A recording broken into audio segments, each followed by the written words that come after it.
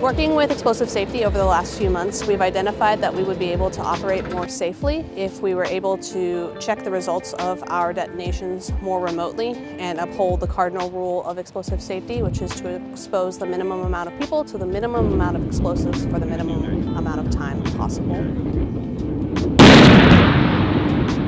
Task Force 99 picked up that problem and helped us work on a solution.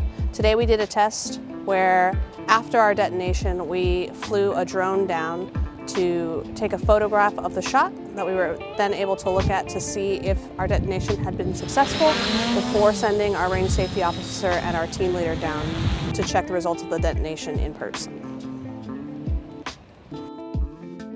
The easiest thing for us was that explosive safety came up with the idea. They took it to Task Force 99, brought us in, said, we have this idea, we think that this would work for you. We went out today, we tested it. It took 2 minutes longer than it would have if we had just done what we normally do, and we were able to test out something new that we think we can keep testing and improve on in the future.